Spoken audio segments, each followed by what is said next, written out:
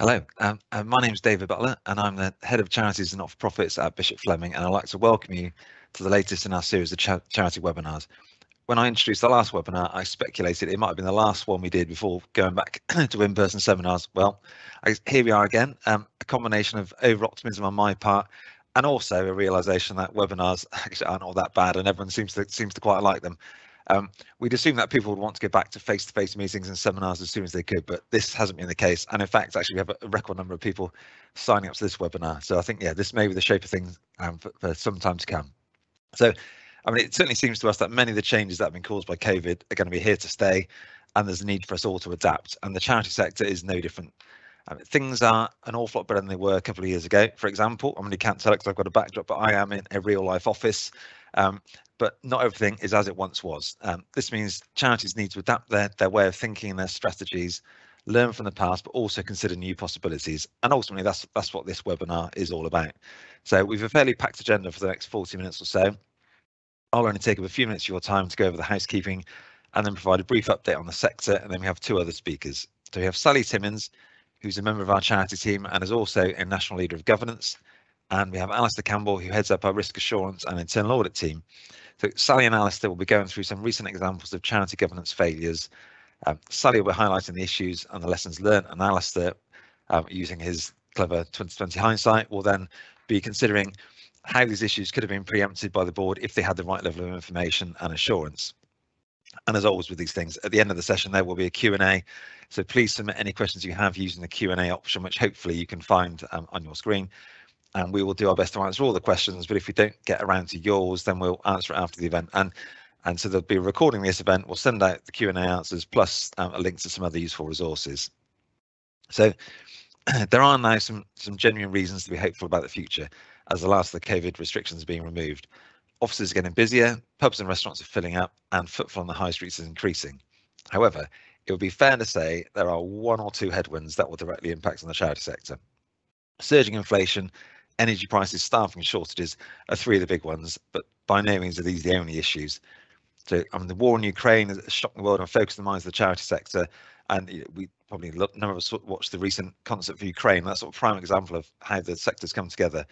And appeals of this nature always generate new donations, but there is a risk that some of this fundraising will be at the expense of other charities. The inflationary pressures and the rising energy costs mean that we all face higher costs. But can the charity sector generate additional income to cover these costs? And there are two major problems with that. So the first is the way income is made up. So the largest component of charity funding typically comes from donations and sales at just over 40%.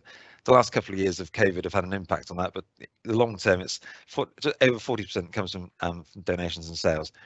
The next largest component comes from central and local government, and that's normally not far behind, this high 30%. And both of these income streams are under pressure. So a number of commentators stated that with tax rises and higher costs, the squeeze on disposable income will be severe, and this will impact on charitable giving. Pro bono economics says that charity income tends to track household income relatively closely over time. So as household income falls, then there could be a hit to donations, subscriptions and revenue. And data from the Office of Budgetary Responsibility implies that this squeeze could result in a 3% drop in charity income in 2022. What happens beyond that, it's hard to say, but certainly, we know the data seems to be saying that 2022 is going to be a fairly tough year for charities. Government funding is also under pressure after 2 years of record borrowing, which means that government's going to have to make decisions about what they consider to be essential spend, and so some charities inevitably will lose out. Furthermore, with inflation expected to peak at around 10%, it seems highly unlikely, to put it mildly, that government funding is going to increase at that same rate. So if your charity is funded by public money, then costs will be rising more than income. And given the muted response of the sector to the spring statement, there doesn't appear to be much additional support available. So, in summary there, charities are facing higher costs with no real prospect of those costs being covered by higher income from donations or government funding in the short term. So charities will need to think differently as to how to plug that gap or how they can provide their services in a different way. And continuing this sort of less than optimistic theme, then we also need to do that with less staff. So recruitment and staff shortages have become a major issue for many charities, and it's not just charities. I mean, it's you just have to look at the news today, and EasyJet and BA don't have the staff to run their flights. So this is a major issue for the whole economy. But certainly with charities, they're going to need to look at ways to improve efficiency and generate additional income to help balance the books, and at the same point consider those staffing constraints. One of the few positives coming out of the pandemic was that funding was made available to support charities, and this has given them stronger balance sheets and more reserves than they had 2 years ago. And certainly that's been the experience of the majority of the charities that I work with. Consequently, they're better placed to deal with the cost pressures than they would have been. However, cash flow is now getting far greater focus than it did before, and certainly, and as the support funding is withdrawn and charities start their service provisions. So, I mean, for all organisations, whether you're charitable or not, starting or restarting a service or increasing supply almost always has a negative impact on cash flow. So, budgeting and forecasts may need to be revisited. So, I appreciate that's a few minutes of fair sort of negativity. So the one bit of positive news which may help some charities fill that funding gap is that there's an expectation there will be a sharp rise in the value of legacies, the total bequests being 25% higher over the next 5 years than the last 5 years. And this is largely driven by two things. One is property values, which have continued to increase significantly, but also there's a significant backlog in probate claims. And as they start to catch up, that is going to give a boost in the current year, and we've already seen in January and February legacies were 12.5% up the way they were last year. So for some charities, and I appreciate it's not all charities, but for some charities that will provide a welcome boost. Before I hand over to Sally, the last thing I wanted to mention was the Charities Act 2022, and I'm sure you'll be hearing lots from solicitors over the coming months on this, and it's generally pretty good news. So I just thought I'd give you the headlines, and if nothing else, that will raise a few questions in your mind that you can talk to your solicitors about.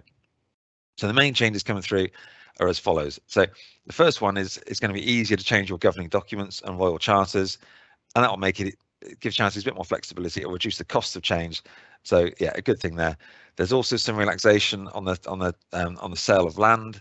One of the major changes is you're going to have more flexibility on the use of permanent endowments, and actually it's now going to be possible for most charities to borrow, so essentially borrow 25% of any permanent endowment, as long as it's got subject to a 20-year recoupment period. So that gives a lot of charities flexibility and access to a bit of funding that would previously be tied up. There's more flexibility around ex gratia payments of up to £20,000. So again, just simplifying some of the rules. Trustees can now be paid for goods and not just services, which just seems like sort of common sense. But obviously this is only where it's in the best interest of the charity, which by and large means cheaper. And also there are simpler and more proportionate rules on failed fundraising appeals. There are a few other things, but all in all, it is pretty good news. Anyway, I think you've probably heard enough from me, so I'm now going to hand over to Sally and Alistair, who will be talking about some of the recent governance failings and the lessons that can be learned. Thanks, David. Yeah, it's quite an ask, isn't it, being a charity trustee at the moment, and over the last 2 years in particularly, but it's not been an easy role ever, really. It's a big ask. We are unpaid volunteers who've got huge responsibilities to comply with a raft of legal and regulatory requirements, the Companies Act as directors, the Charity Commission, and of course the law. We all want to do the right thing, but you may not have done the role before. So understanding what that trustee's role really is within the charity is so important. And of course, understanding what assurance you need to have in place to make sure that you're doing the right thing. And of course, we're doing it for the right reasons. And I'd like to think that most are doing it for the right reasons. But of course, it's not until something goes wrong that you question what some motives were and actually whether the decision to be there was the right one. The larger the organisation, the greater the reliance upon the delegations to paid executives, of course. And what that means is that the framework that you need to effectively have oversight as trustees has got to be really strong, robust, and work really, really well. And of course, the skills and capacity of the trustees and the governance practices of the charity could have gone unchecked for some time. If you're joining a board new, you don't know what that situation has been recently or historically even. And paid executives, particularly over COVID, could have been left largely to get on with it. And that's where the risks can lie and problems can occur. So how do we know that the executives are all doing the right things and all that we need them to do and all that we want them to do to run the charity effectively and in the interest of the beneficiaries, of course, which has to be at the forefront of our minds in all the decisions that we make? And are the frameworks that we think that are there, are they actually living in practice? So understanding what that strategic role is as a trustee, excuse me, is really important, and we have to keep our activity in the right lines and within the boundaries of our charitable objects in practice. And of course, that's really, really important. And the framework that you have within the governance arrangements must make sure that all that is boundaried, takes place, and doesn't blur any lines. And as I say, if that doesn't happen, then there can be some pretty serious outcomes. In the charity world, of course, reputation is everything. We need to be so careful that we don't fall into the trap of being complacent and that processes get trimmed or cut down or even missed completely. As David said, legacies are a massive part of the income in most cases, or a lot of cases, a significant and potentially the only source of income generally. So it's hugely important to make sure that that reputation is right up there and maintained. Scale of your charity does obviously play a part, but whether the charity is big or small, as the Charity Commission has said, no charity is so large nor its mission so important that it can afford to put its own reputation ahead of the dignity and well-being of those it exists to protect. And no charity is equally too small to bear its own share of responsibility for upholding the wider good name of the charity. So as I say, reputation, everything, you've got to maintain that, and therefore scandal, anything like that, is something we really don't want to risk occurring at any point in time. So let's take a look at a couple of high-level look at a couple of examples of when it goes wrong, and we'll start to see some common themes that are coming out of it. Of course, as David said, and Alistair will come on to, it is wonderful to have the benefit of hindsight, but actually let's see what we can learn from them. So if I start with a high-profile one that you will have heard about, no doubt, and that's the allegations of cash for honours and a scandal involving the Prince's Foundation. And that's where there were reports of middlemen who took cuts for setting up dinners involving wealthy donors and Prince Charles. And Clarence House responded that Prince Charles had no knowledge of the allegation, of the alleged offer of honours or British citizenship on the basis of donations, and fully supports the investigation. Well, of course, you would expect that. So the charity hired auditors Ernst Young, who were carrying out the investigation, and they published a summary report in December 21 stating that the chief executive had coordinated with fixers, but there was no evidence that the trustees at the time were aware of these communications, and he subsequently resigned. But then the chair of the trustees, Dame Sue Bruce, issued a statement that included the words, "Trustees of the Prince's Foundation have launched a robust and detailed governance review in line with the Charity Governance Code, which will consider the principles and recommended practices." So it just goes to show, it doesn't matter how high profile your sponsors or connected individuals, there is no organisation that is immune for the need for robust governance, and even the foundation has acknowledged that they need to do a full and detailed review. So if we look at a bit more historical one now, but again, I include this purely and simply because it shows again that no organisation is immune, excuse me, and that's Oxfam. And of course, in 2019, the Charity Commission published the final conclusion of investigations, which were really complex and huge, significant scale. You'll no doubt recall this was a safeguarding situation, but in summary, the Charity Commission found that policies were not consistently applied, concerns were not escalated through the charity, and they were not followed up That's crucial. External report outcomes, again, not followed up with remedial action, and openness and honesty was deemed to be severely lacking. Another one, much more recent, not perhaps as well known, but animal protection services. And the Charity Commission announced it was opening a statutory inquiry into the animal protection services, following significant concerns about private prosecutions that the charity brought against pet owners. So what they're going to be looking at is the decision making around the private prosecutions, which was part of the charity's objects. And whether the trustees had avoided or adequately managed conflicts of interest. Was there any unauthorised direct or indirect private benefit? And the trustees' failure to comply with the legal obligations and some pretty basic stuff, which was even just filing charity accounts and annual returns.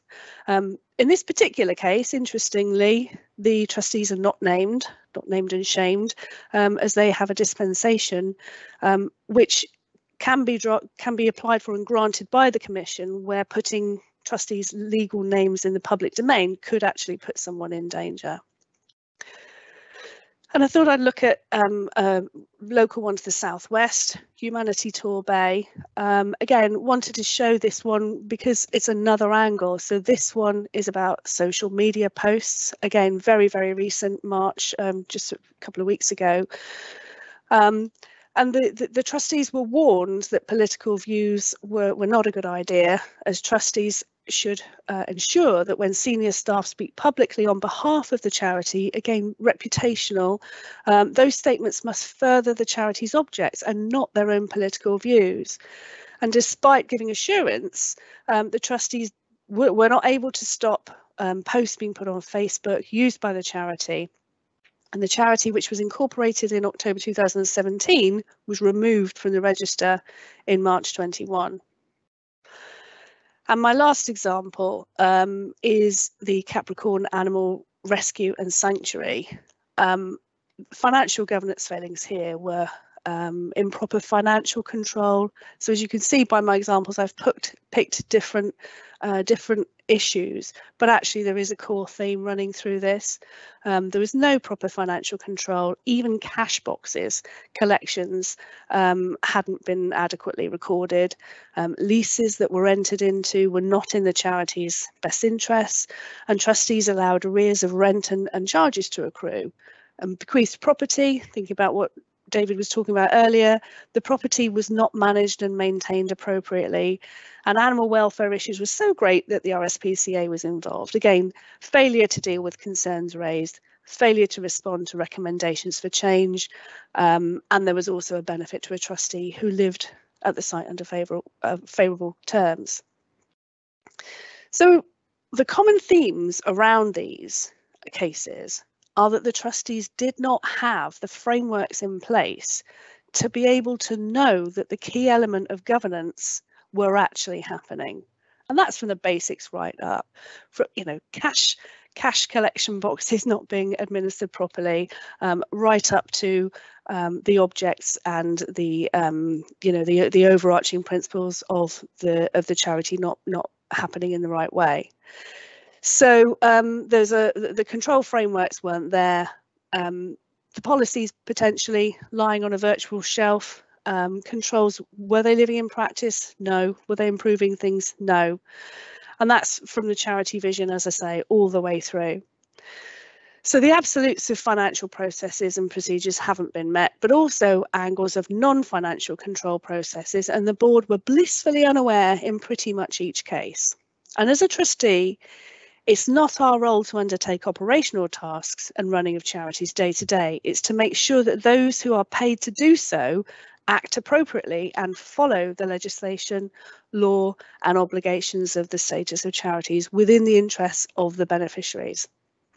First and foremost, we need to keep in mind the guidance and aim for that gold model and apply the principles of public life. And the Charity Governance Code, it really is the gold model. It has the 7 pillars of principles. it's a deliberately aspirational document and something for charities to aim for. As you may know, it is a voluntary code, but actually, if you want to do the process right and you want to have the governance as strong and robust as it can be, I can't see why it wouldn't be adopted. And actually, it looks like most charities do adopt the code these days. It was refreshed recently to enhance and embed behaviour rather than just statements in actual practice on day-to-day governance. And if we look at that exemplar of effective governance, the pillars of organisational purpose, leadership, integrity, decision-making, risk and control, board effectiveness, equality, diversity and inclusion, and openness and accountability.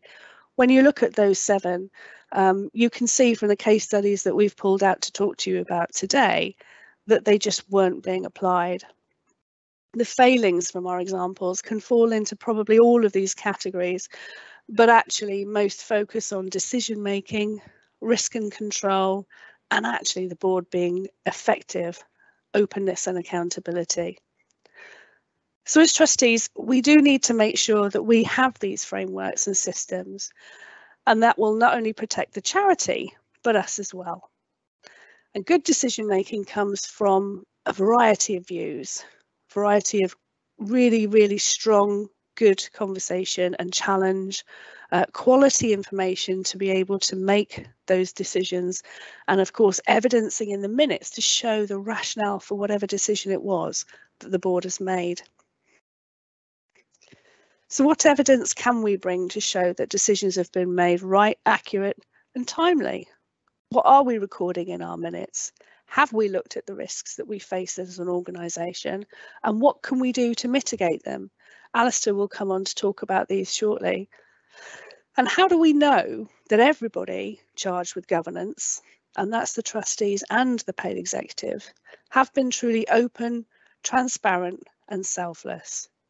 And in these cases, it was very much lacking. So what do we need to do? We need to evaluate our own practice, look at the people around the table, look at the trustees, and make certain that they are equipped to understand what is asked of them and fulfill that role.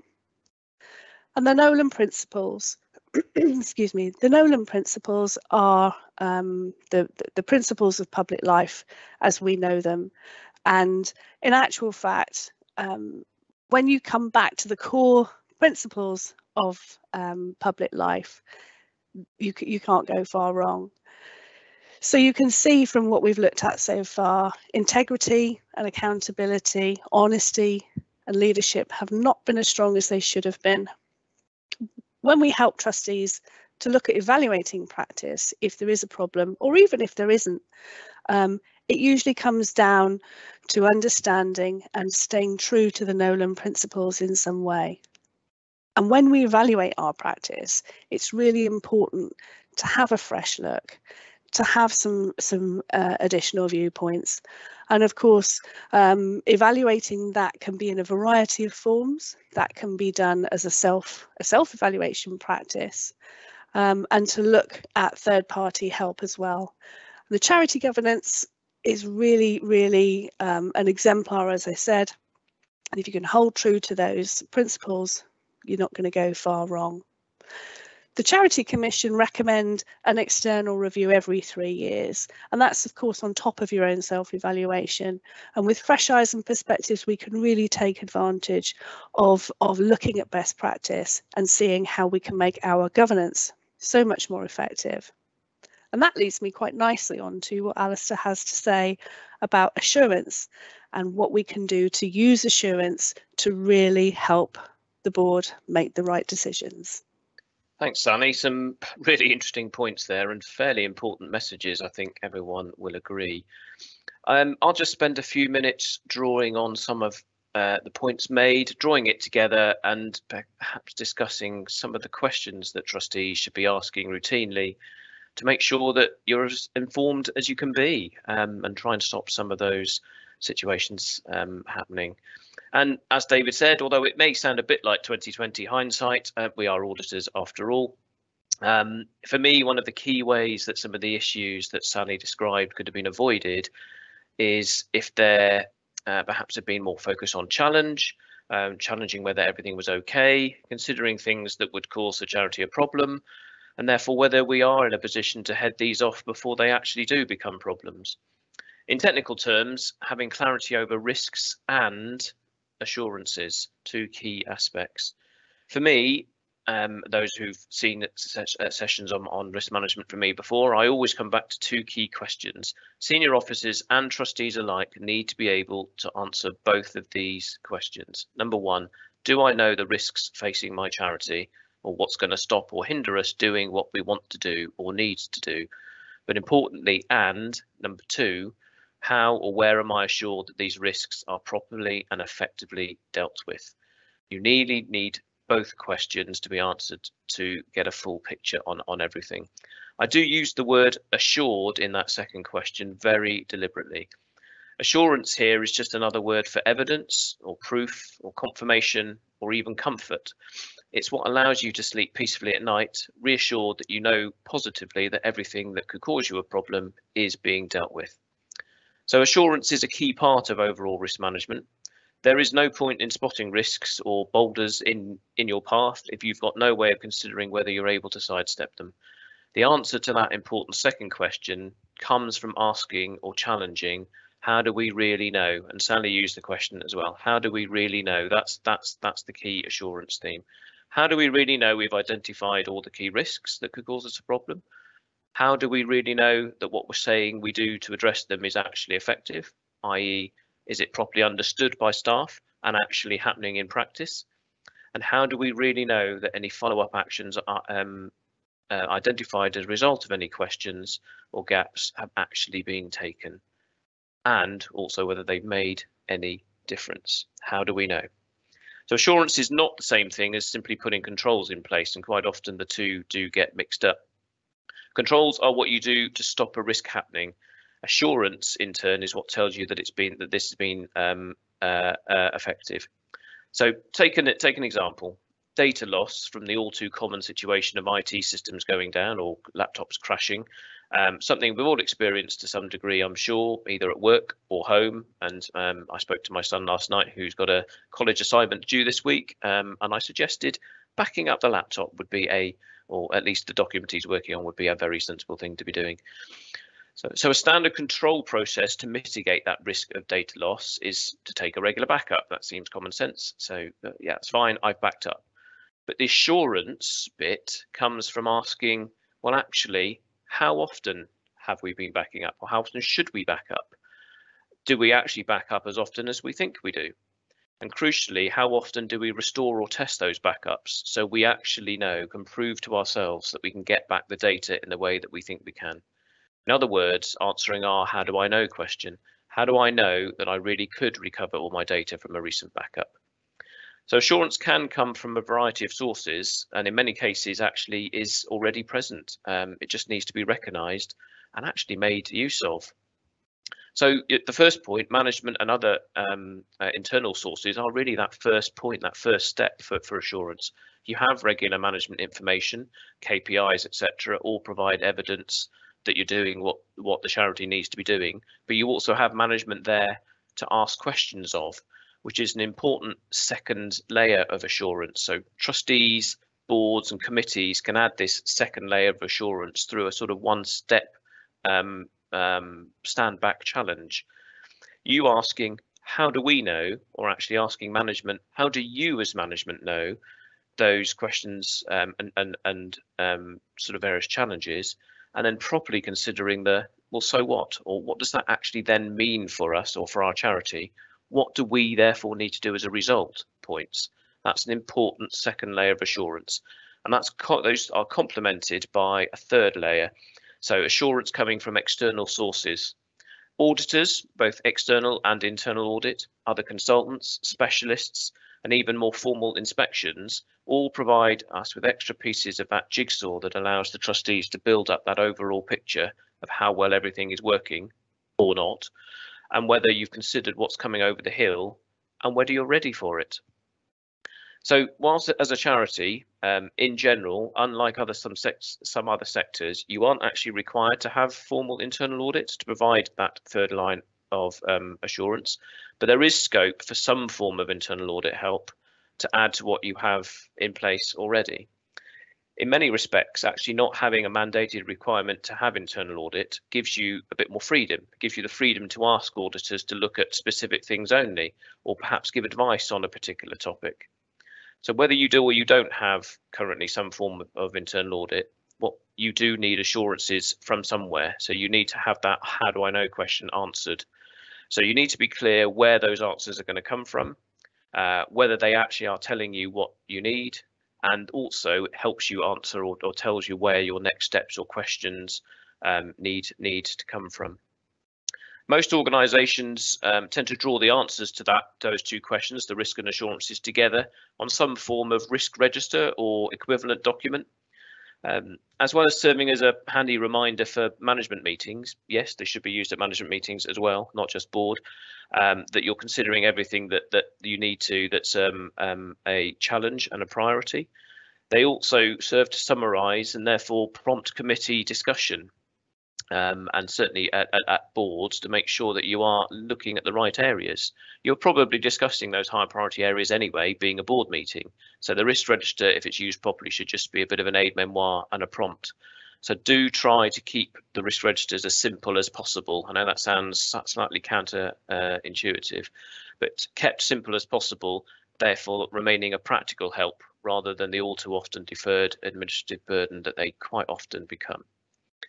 So in general, most organisations do fill out the sort of left-hand side of the traditional risk register well. So the answer to the first question, what are our risks? But generally, most organisations across all sectors could do with a bit more focus on the usually less fully completed right-hand side of the register, which is the answer to the second question. Where are my assurances and what are they telling me? What do I now need to do next? This can be as simple, the answer to that sort of right-hand side can be as simple as, well, the last audit that we had in this area was 3 weeks ago, and it confirmed that everything was working as expected. That's slightly different to if you'd put the last audit was 3 weeks ago, but found that no one was doing what they should be doing, so we're highly exposed. Or the last audit was actually 3 years ago, it was all fine at the time. The point is that actually asking and answering that second question, how do we know, where's our assurance, gives you entirely different actions based on the answer. So in those cases, firstly, either monitor that the good work continues to happen, fix the non-compliant work and get the people doing what they should be doing in the second example, or third example, go out and get some more up-to-date assurance, rerun an audit or get some other form. So this is how trustees and committees should use assurance to provide greater certainty over performance and operations, and ultimately therefore risks. You must ask questions, as Sally said. You must request information to fill in any gaps.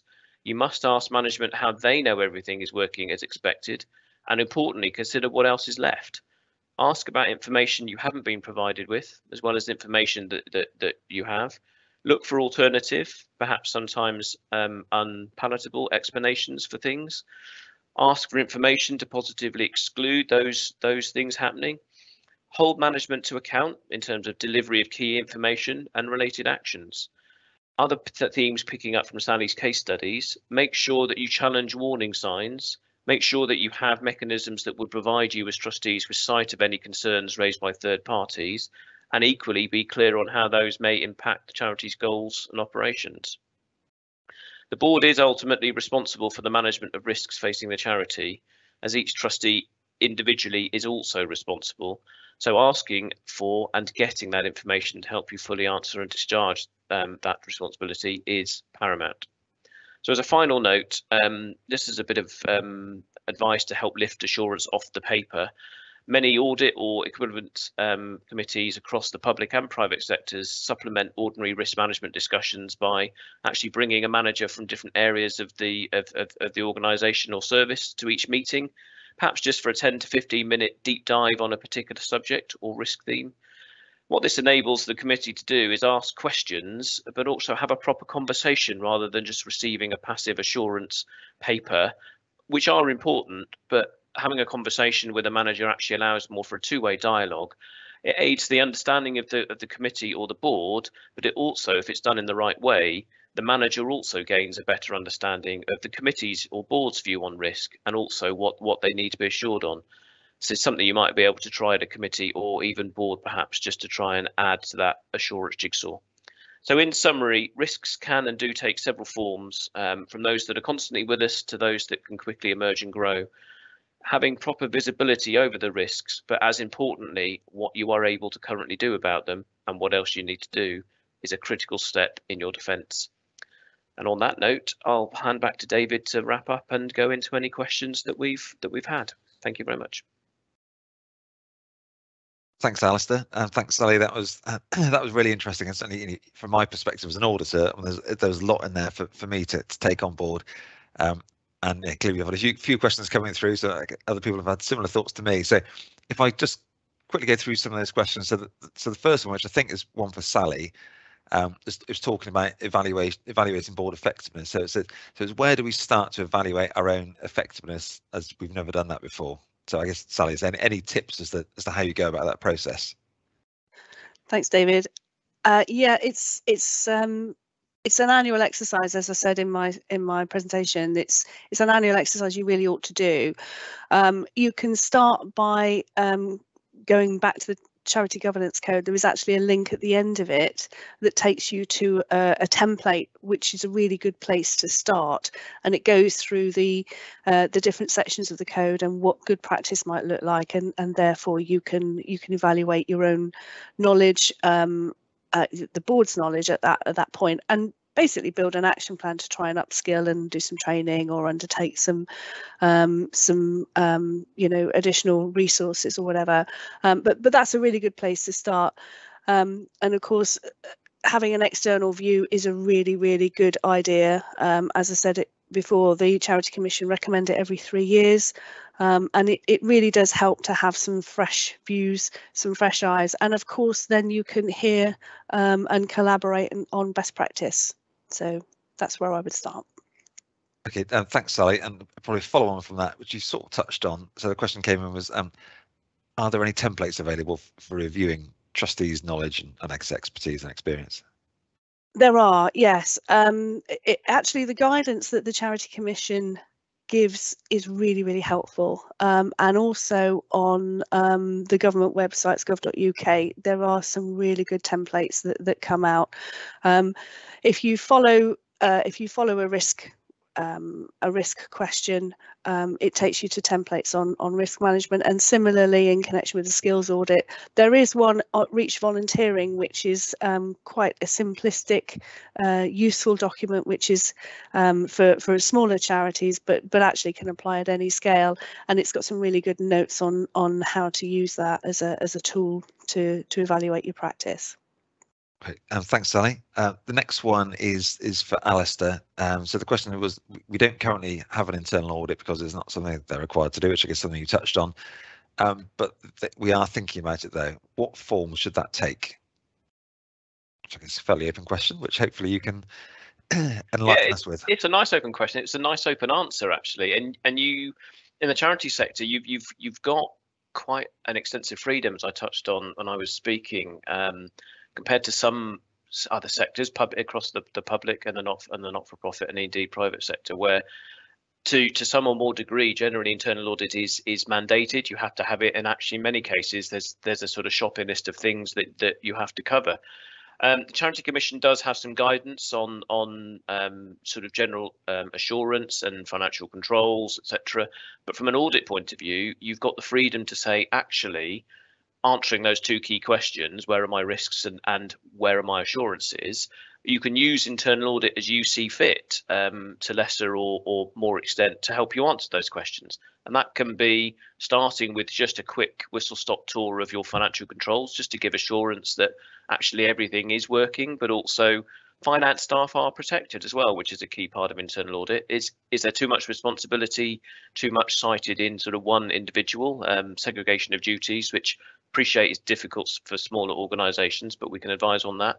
But we can advise on so much more. So Sally was talking about governance and effectiveness reviews.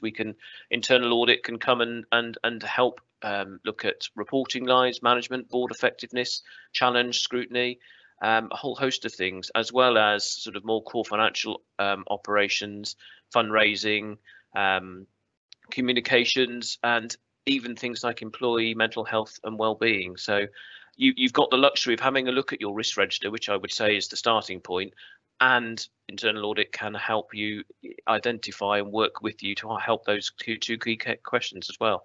Help evolve a risk register, or indeed make it practical, but also help find out or work with you to work out where those assurances are, to then work out what other assurances and support we can give you.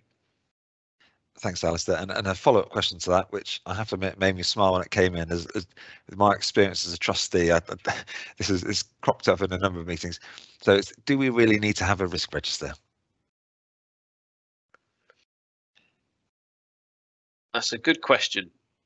And it is a good question, because actually there's this school of thought that says, well, either I don't want one because it's just too much of a burden, or actually I know I've got to have one, but I have one, but I don't use it. And I think the theme coming out of my little speech was, I think what you need to do is have something that answers those questions. So you need something that says, actually, what's going to stop us? What keeps us awake at night? What is going to get in our way? What are we worried about? What are we probably already spending most of each day and board meeting talking about? So start off with just a list of risks, lists of problems or hurdles, and equally then think, well, are we able to do enough about these as we think? What else would we want to do? Have we got capacity and capability, funding, personnel, time to do what we need to do about those risks? And therefore, which of these risks could cause us a problem, but we're probably all right with, and which actually therefore are the ones left which we need to spend more time focusing on and doing something more about. If your risk register does that and nothing more, then you have taken a great stride forward in actually getting that great sort of visibility over risk and risk management. Keep it simple, make it a bit of an aid memoir, prompt board discussion. Don't have a risk register with 383 risks and an A3 sheet that falls off the edge of the printer, because no one's going to read it and it won't help you. So start small, start with that list of risks, and then just think, what else do we need to do? Thanks, Alistair. We have one last question, unless anybody else submits any in the next few minutes, which is a tax-based question. So we have one of my colleagues been waiting in the wings. So John Sparks, who's tax director and leads our charity tax team. So I guess this one seems to be geared up to you, John. So to what extent should we consider tax as a risk? Thanks, David. Yeah, I think the bottom line is, with charities and not-for-profit organisations, tax can very often be one of those things that's taken for granted. Lots of nice exemptions available for charitable activities, and of course that is fantastic and very helpful. And equally, lots of benefits in terms of things like gift aid and business rate relief and all of those sorts of things that the sector value very highly. Of course, that's not to say that there aren't tax risks associated with operations. Gift aid is very, very technical in terms of the rules that apply in ensuring that you're compliant with the rules. Non-primary purpose trading is obviously a significant area in the use of trading subsidiaries, and then you've got the other taxes such as VAT and payroll, which are also increasingly complex, and particularly with employment taxes, areas like IR35 and employment status have been a hot topic in practice for 20 years, as long as I've been in the industry, and they will continue to be so, and they apply to charities and not-for-profits equally as they do to corporate and commercial businesses. So I think it's certainly appropriate to consider tax as a risk. Certainly for those of you that have got trading subsidiaries, we've seen lots of trading subsidiaries during the pandemic that have been loss-making, and needs to question and consider whether it's appropriate to be making those investments. Those sorts of things have a regulatory and charity law implication, but they have a tax implication as well. So it's very, very appropriate to be considering tax as a key risk. Great, thanks, John. So that brings this webinar to a close. So thank you everyone for joining us today, and I hope you found it all very interesting. I certainly did as an observer. So we will be sending out links to this webinar, and there'll be a recording of it, but also just to highlight, so on the Bishop Fleming website we have a charity page, and we also have a knowledge hub. So there's plenty, if you've enjoyed what you've heard today, there's plenty more information and recordings of previous webinars that we've done. So that's a good destination for you all. And so yeah, once again, just thank you for joining us. Thank you to John, Alistair and Sally for your presentations, and I look forward to seeing you all next time.